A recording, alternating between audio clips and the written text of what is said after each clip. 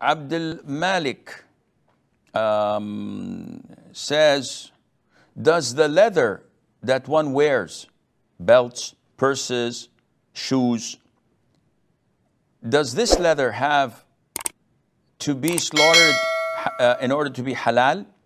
Do the same conditions of slaughtering as for meat that is eaten have to be fulfilled? And if so, what about if somebody does not know whether the animal was slaughtered in a halal way or not?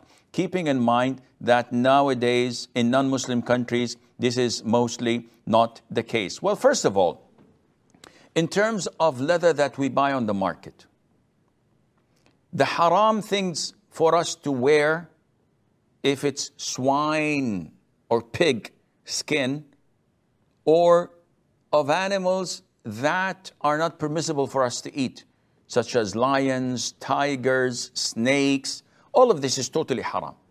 This is beside the point.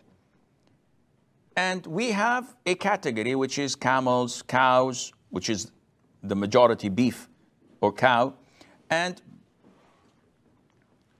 sheep.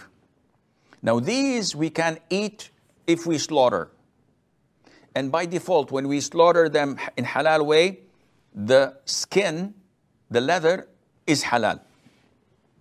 The difference of opinion among scholars is if there were a cow dead by itself, it got a heart attack, or even worse, a corona COVID-19, may Allah protect us, and it died.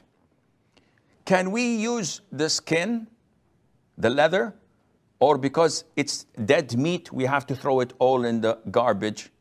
The answer is, the most authentic opinion is that the meat of animals that we are allowed to eat, we are entitled to use the skin, the leather of a dead animal only if tanned.